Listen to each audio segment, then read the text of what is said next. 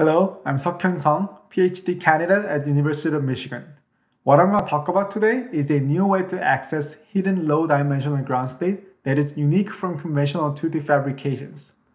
On the right is schematic diagram of tantalum disulfide polytype heterostructures. Tantalum disulfide, or TAS2, is a layered quasi-2D material that comes in two different polytypes, octahedral or prismatic. Here, you can see that monolayers of octahedral polytype sandwiched between prismatic layers. In this talk, we will show that this encapsulation stabilizes a latent quantum state at room temperature that is normally only stable at lower temperatures.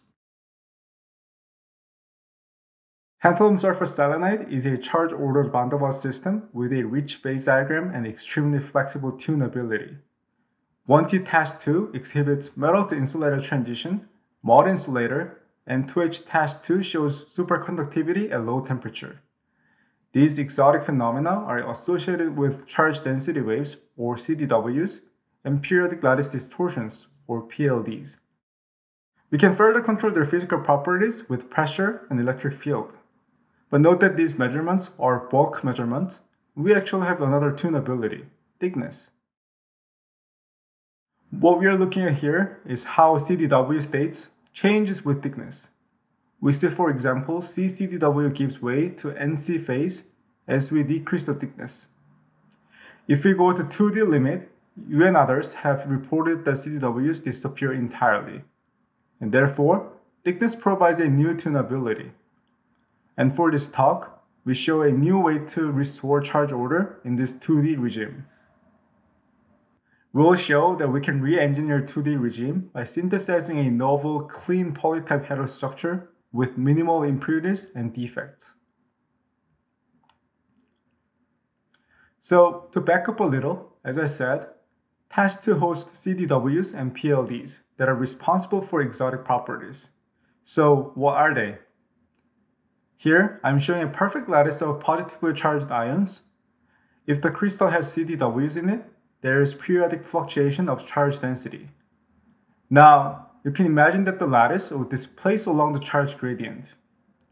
Because charge density is periodic, so will be the displacement. This is PLD.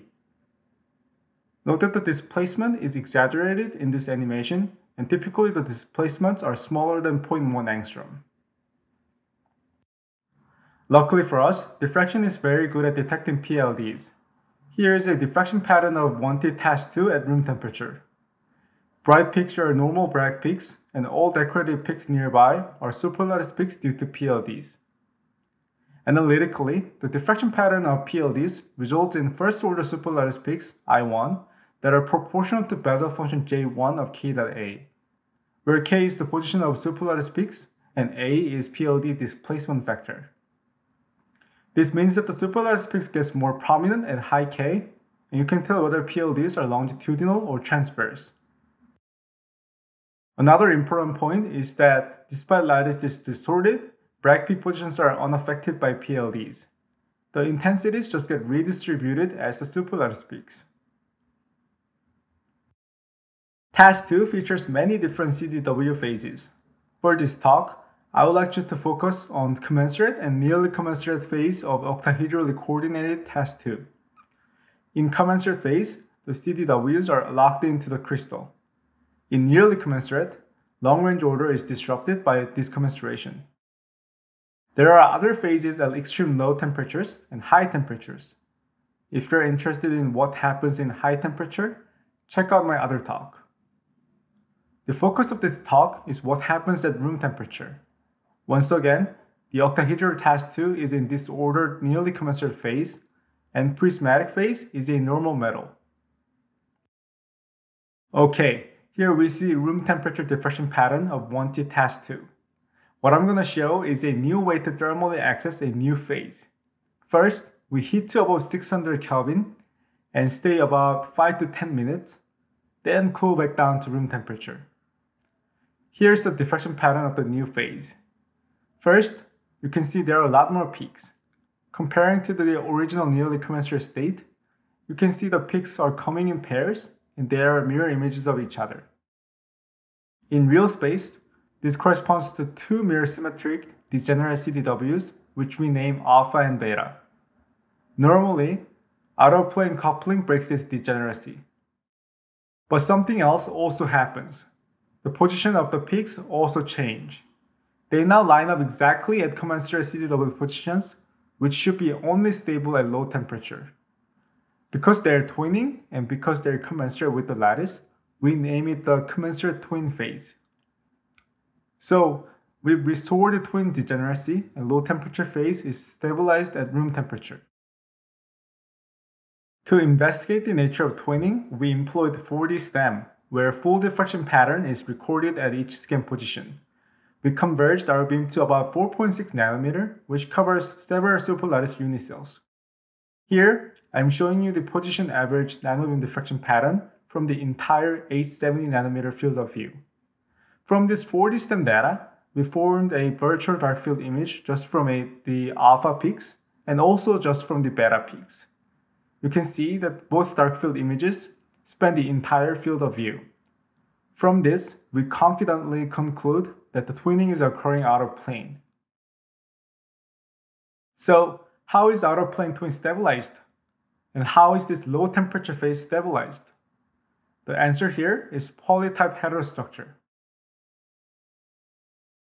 On the left, we see a 1T sample where every layer is in octahedral coordination.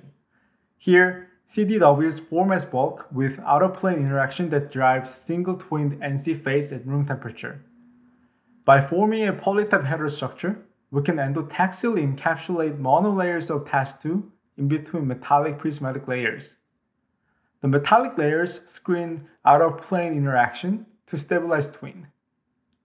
And they shield external disorders to stabilize low-temperature commensurate phase at room temperature.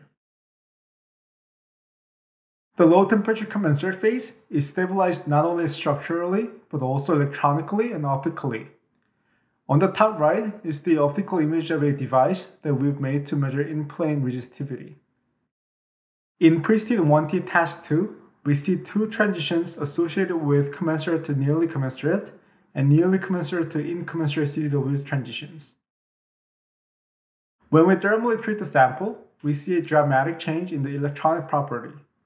We see overall downward slope due to the mostly metallic layers, but we see a single jump in resistivity which indicates direct incommensurate to twin commensurate transition without nearly commensurate phase. Optically, we used second harmonic generation, which is sensitive to changes in symmetry. In pristine sample, we see a broken symmetry as you expect from single-twinned CDW. After the thermal treatment, we can see the mirror symmetry is recovered. These results, in combination of diffraction and 4D STEM, clearly shows that we have stabilized commensurate twin CDWs at room temperatures. In summary, we've synthesized polytype heterostructure that stabilizes twinned commensurate CDWs. We employed 4D STEM to reveal that the twinning is occurring out of plane. Metallic prismatic layers screen out-of-plane interaction and disorder to stabilize twin commensurate CDW at room temperature. We would like to thank WMCAC Foundation and Paradigm for support, and thank you for watching.